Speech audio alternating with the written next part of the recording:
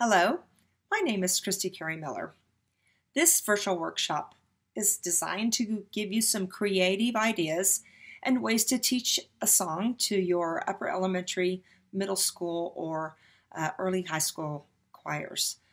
As a middle school teacher myself, I am always looking for innovative and creative ways to teach a song to my students.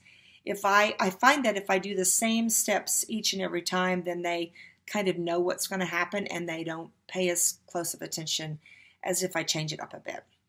Now, I'm fairly certain that you will discover that you already do these same steps that I do or ideas, but maybe you've forgotten about them, or maybe they're similar to what you've done, or maybe you've never heard about them before. I know as teachers, that's how we do it, right? We grab somebody else's idea, we switch it around with the way we would do it, and then we use it in our classroom with our style. So I hope that I can offer you some new approaches to an old way of learning.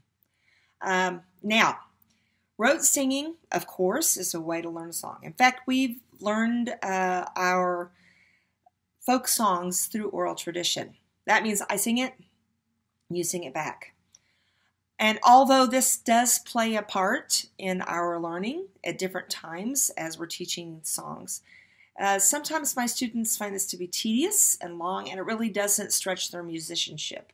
It doesn't enhance what I need for them to do. So hopefully you will discover some ideas today that will help you in this process. For starters, I think it's very important that the first step that you use in teaching a song to your singers is for you to learn the music and not just hear it, but really get it into your bones. I know a lot of times as I'm driving to and from school, I may have the songs that I'll be teaching my students in a recording so that I can listen to them in the car to kind of get them that way. And then once I've heard it and know where I'm going melodically, I'll lay out the music and I'll try to look for what I feel is important in that particular piece. Maybe it's the text, maybe it's a rhythm or rhythmic element, maybe it's the melody itself, how it sings, maybe it's the dynamics or articulation, maybe it's the form. It doesn't matter. I try to find something different in each piece that I can really bring out so that the singers can hear it. And then, you know what? Make sure you look up any words in the text or even in the music language that's maybe something you don't understand. If you're not 100% certain, because you know that just as soon as the kids get that music in their hand, they're going to ask you about that word. And you look a whole lot smarter if you know what that word means. So I know I've been caught sort of behind on that part, but I think that's really, really important. Once you know this music and you have figured out through an analysis exactly what you're wanting to teach, now you're ready to begin. First of all, I cannot stress to you enough how important it is that students hear the music before they ever start learning. I think that's essential. To start this process, most of the time, I will give my students the music to hold in their hands. And then once they've got the music in their hands, I've got to hook them into wanting to learn it. So somehow I've got to grab their attention. Maybe it's the text of the song. Maybe it's information about the song. Maybe it's why this song is important to you. Or maybe you've been to a workshop and heard the composer or arranger talking about the piece and something that's unusual or different about it. But something's got to grab their attention so they're motivated to learn. But then that's what I love about the Discovery series. On the inside cover of each song, there's an information that talks about the song, either teaching or performance suggestions, but most of the time, information about the song itself, or the composer, or the lyrics. This has really helped to engage my students in the opening process. Now that I've grabbed their attention, it's time for them to hear the song. Now, in this first time through, we may just listen to it once, but throughout the course of learning it, they're going to hear it several more times. I'm going to give you some steps for that. But I really cannot stress how much I believe in ear training as far as music learning goes. Ear training is as important to me as vocal training. I tell my students all the time, when you're born, you don't just pop out and say, yo, Ma, Dad, hey, how you doing? Thanks for having me. No, instead, they spend a whole year looking at you in your face and saying, say mama, mama, dada, say mama. And finally, after hearing it over and over, you're able to repeat it. So learning music is very similar to that same thing. One easy way for students to start the process of hearing the music is to play the recording and ask them to finger point the words or the notes as they are listening. I like this process because I can find out who's following and who's struggling. With that said, make sure that they are aware of all of the music road signs and things that are found in this music. If there's a lot of complicated road signs in a song, we might just read through the text in rhythm if possible, and I give them direction on where to turn and go to as they are following along, and then we'll listen to the music as I have them finger point.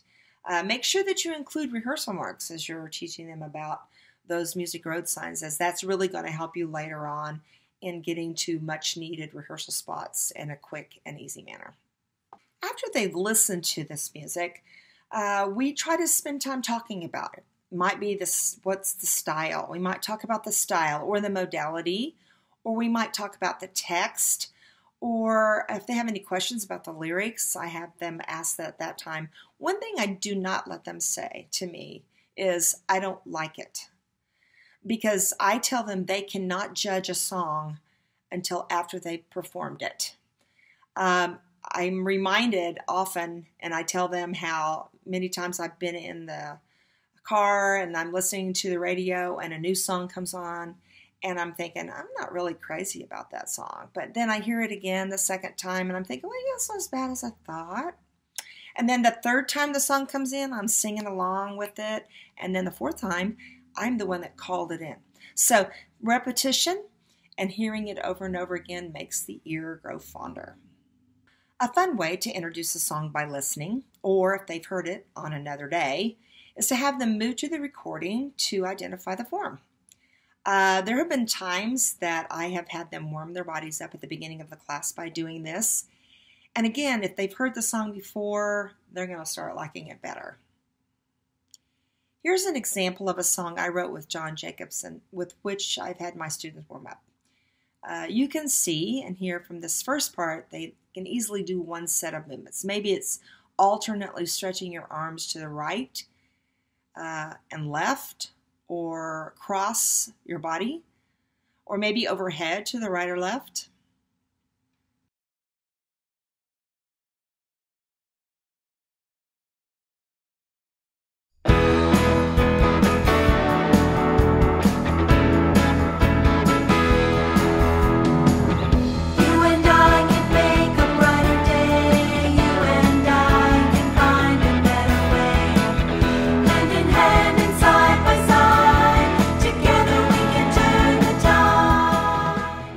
Begins, you could have them alternately reach forward with the right, then left, or reach up, then out. You get the idea.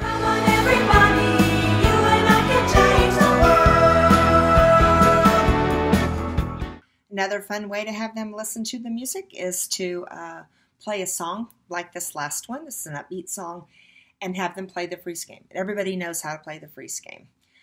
Sometimes I'll have my students walk to the music, or maybe if they want to dance to it, they can dance to it or move to it somehow. But when the music stops, they freeze and they stay in a frozen position until the music takes up again. This works better for my younger kids, but they would do it every day if I would let them. And of course, they would always want to play a game with it.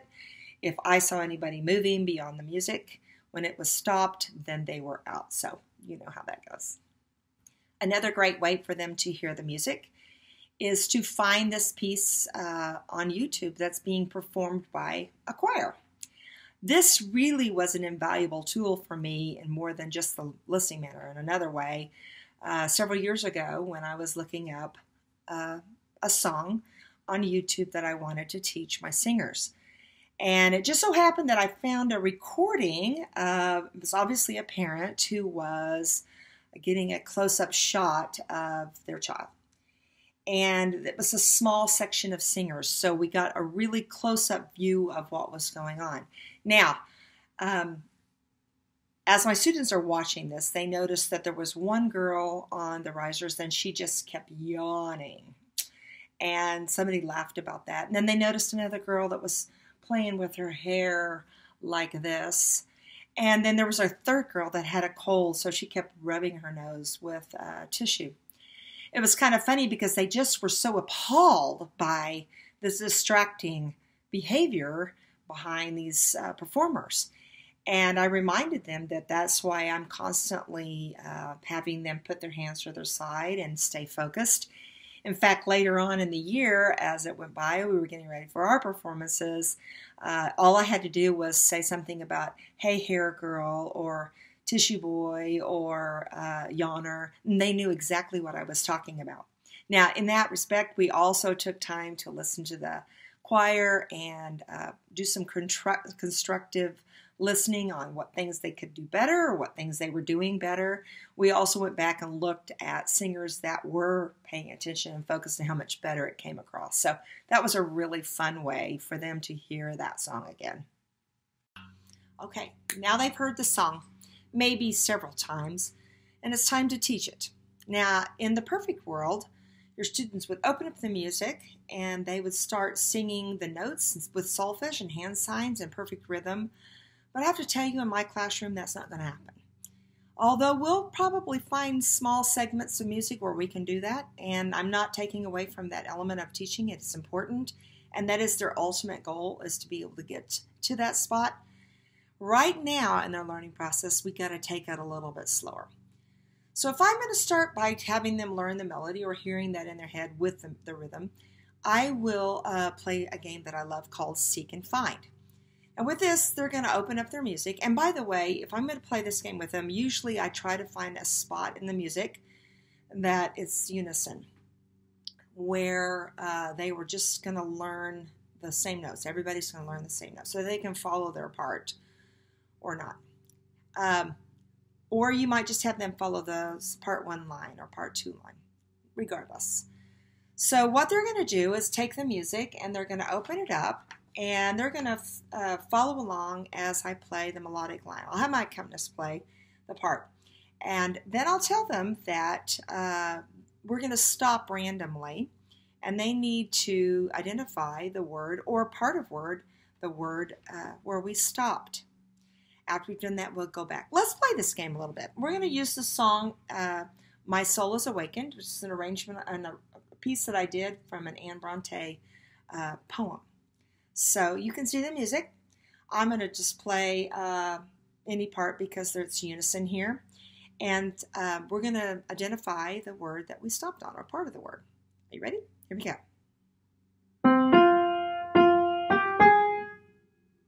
And of course, they raise their hand. And it's awake, the word wakened, from the word wake, from wakened at measure 10. And a lot of times I'll have them identify the measure also. Now I'm going to go back to the beginning.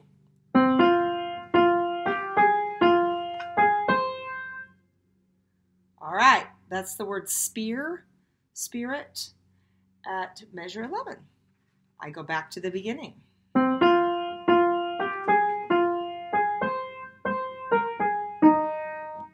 It's ing of soaring. Right, good. I go back to the beginning.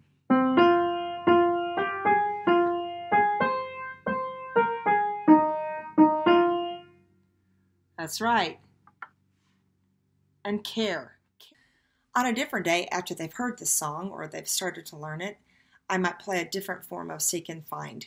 I'll have them open up the music, we'll look at the part that we've learned, and then I will maybe sing a measure or part of the phrase, and they have to identify where that is in the music. And once they've done that, then we sing it together.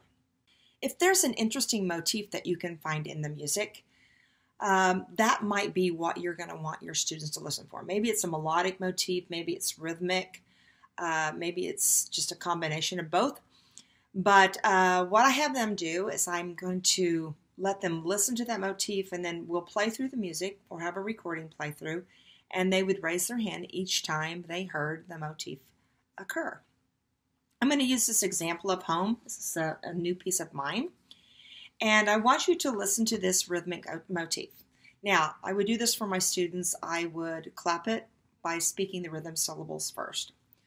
1, 2, and 3, 4. Then I would have them repeat that to me. Then I would do it again without the rhythm syllables and ask them to repeat it back. Now, we're going to follow and listen to this music. Actually, we're not going to follow. We're just going to listen to this music. And I want you to raise your hand each time you hear this motif happening.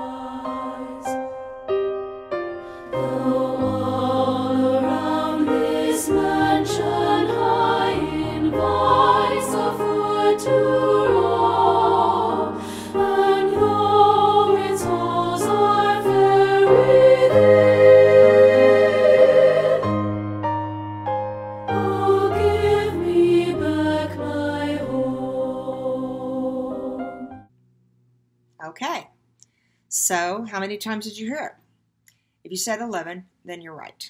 At this point, I'd have them open up the music. And each time the motif happens in the song, I would have them clap that motif with the music. So, it's another fun idea.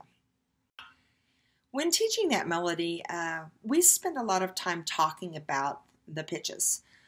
Maybe we'll identify on a page where the highest pitch is, where the lowest pitch is. We talk about the melodic direction. They're so focused on text and lyrics when they're first starting that they forget there's another element to the song, and that's the notes. So I will explain or remind them that melodic direction is like connect the dots. So if I were to take a pencil and draw a line from one note head to the next, and then look at the form of the lines, what does my line look like? Is it going up? Is it coming down? Is it staying the same? Up and down? That's your melodic direction. So we pay attention to that, so as they're singing, they will also start focusing on that. In addition, so many composers do such a great job of marrying the text with the melody. So we will talk about why did this composer add these rests at this certain spot? Why does the melody go here up in the air where it says the word high? Why does it go down when it says in the valley, down in the valley? Things like that. Once they take note of those things, it really makes them feel like they're a lot smarter and they like those parts better. Generally, if I ask questions about the song later, they will make references to things like that. Once the melody also has been heard and learned, it's fun for me to sing a line and leave out a word and then have them fill in the word at the end that's missing, so they've heard it enough time. Call and response is always good, especially if you've got one of those songs where phrases 1 and 3 are identical melodically, maybe not with words, but they're identical pitch-wise, and then 2 and 4 is different. I might ask them to sing phrases 1 and 3, and I would sing 2 and 4, and then we would switch, and they would sing 2 and 4, and I would sing 1 and 3. Since rhythm is sort of the backbone of a song, don't ever hesitate to start off by teaching the rhythm first.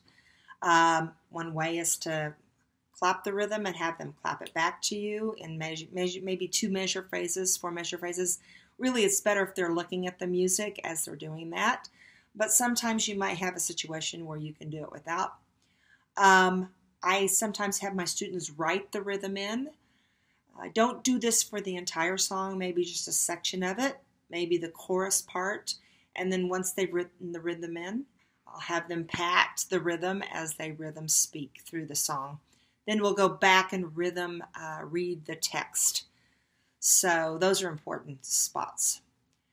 If there's a song that has a lot of rests in it, and I'm going to use this example because I love this song anyway. It's a Jim Papulis piece called I Ask for One Day. And it has an enormous amount of rests that he put there for a reason. But it's not necessarily rests that they need for breathing. So I need to make them aware of where those rests are. I will have them listen to this music and flick the page of their music each time the rests occurs. So let's do that. We're going to look at this song, I Asked for One Day. So find a piece of paper that you can use for flicking, or a person, if you don't like them, you can flick them next to you. And as you're listening to this music, just flick the spot where the rests occur.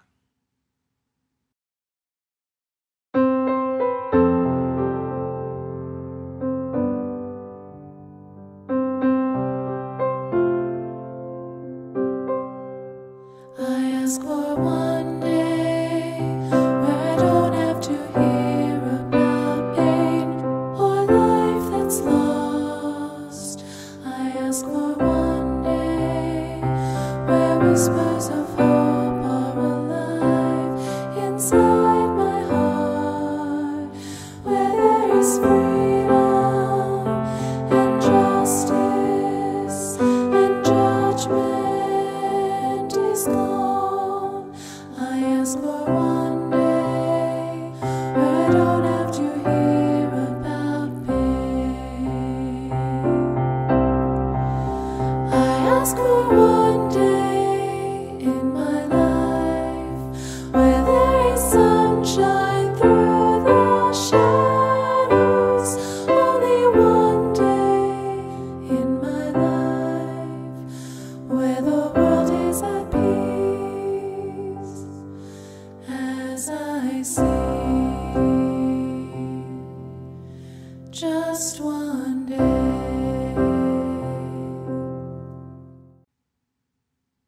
Okay, now once they've learned the song, or they find out where those rests are, we'll go back and sing that part, making sure that they focus on the rests this time through.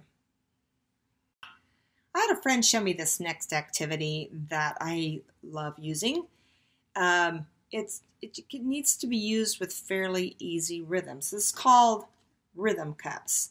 And so what we do is we start with a cup for each student, and I teach them that quarter notes are just a tap on their lap or their folders or whatever you've got a hard surface for.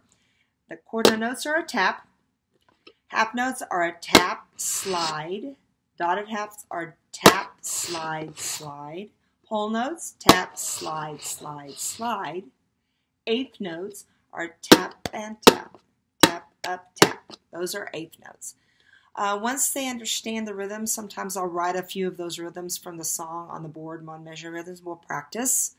Then we'll open up the music. Slowly, we'll go through the song and use our rhythm cups to tap the rhythm. Sometimes I'll have 2 people at a time. One holds some music while the other one taps, and then they switch parts. Once that's learned, or at least they've gone through it, then we will play the accompaniment. Now, if you've got a red, or not red, you can have any color. If you've got a cup handy, get it out. We're going to try this to arrangement I did of Rocky Top, just a portion of it. And let's see if you can tap the rhythm with your cup. There is a dotted quarter eighth note in this piece, so that would be tap and up, tap, tap. So you'll just need to watch out for that in the song. Okay, here we go.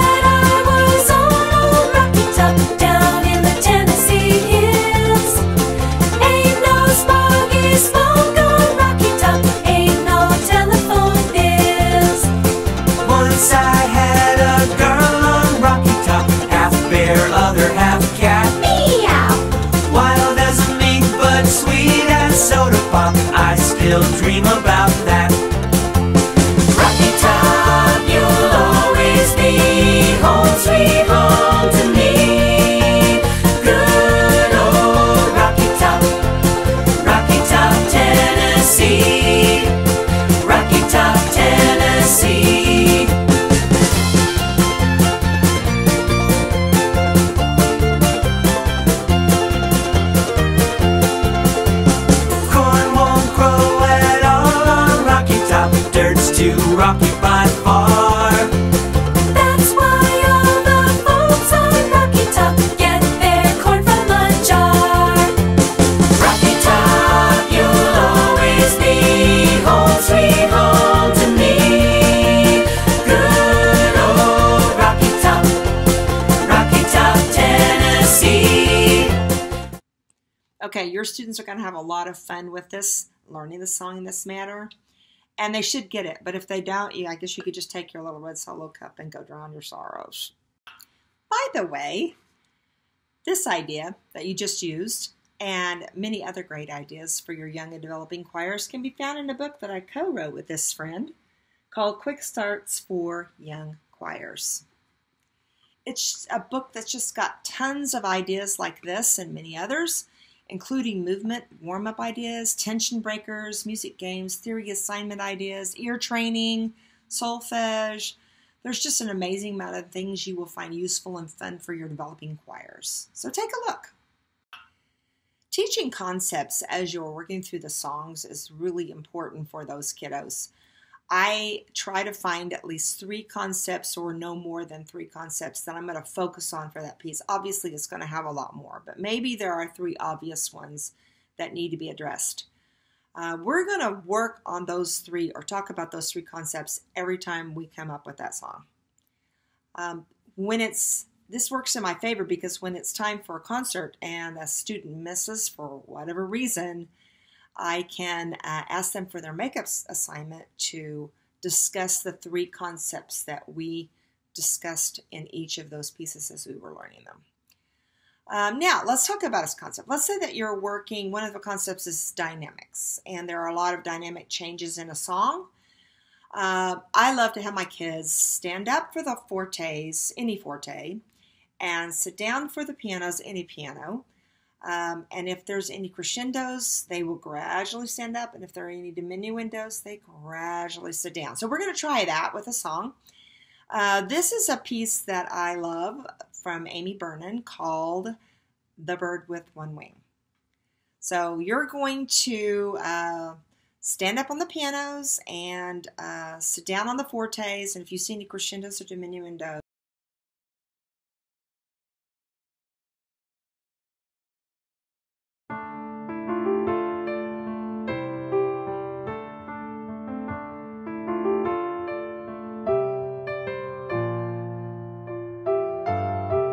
There once was a bird with just one wing.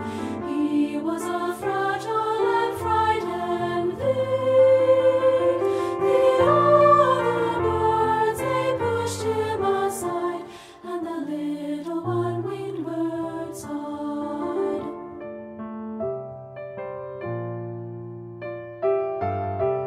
The lone little bird, he spent his days watching the children at their play. He felt very safe in the shade of a tree where none of the other birds could see. Then one day in bright July, our little bird heard a small child cry. He saw that she was all alone. The others had left her, headed for home. So he perched on her shoulder, and then he told her, "I'll sing a duet with you." okay, wasn't that fun? Plus, I don't know about you, but every once in a while my watch tells me that I need to stand, so it was good for your health. If articulation is important in the music, then have your students do something kinesthetically to identify those places in the song. For staccatos, I have them touch an iron. And by the way, a lot of kids don't know what an iron is anymore. Either do I. Touch an iron for the staccatos. I'll have them paint the sky for legatos. For mercados, I'll have them punch the air. For tenutos, I may have them knead the bread. Something where they understand it's a little different approach to that note when they get there. Okay, we're going to try this a little bit. Let's do this on Kinberg's piece entitled Join the Song. We're only going to focus on marcatos at this time because there's more than that in this piece. And sometimes he uses marcatos with staccatos and tenutos, but just on the marcatos. And as you follow along, I want you to punch the air or something other than a human for each marcato you see. Feel free to sing along. Hi lo, li li, hi lo, li lo, hi lo, li li, hi lo, li, hi lo, li li, hi lo, li lo, hi lo, li li, hi lo, li, hi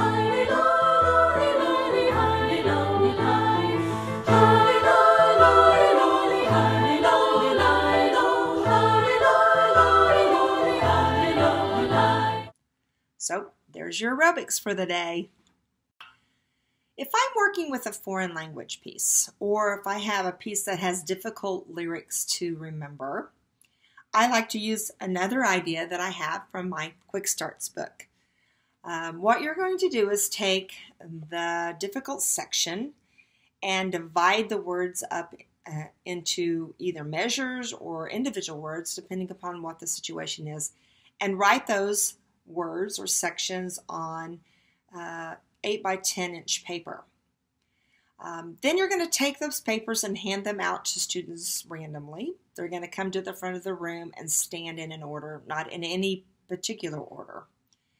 It's up to the class to try to put those students with those words in the correct text order, lyric order. Once they're in the right order, then you can have the students sing through that part of the song or what you're displaying.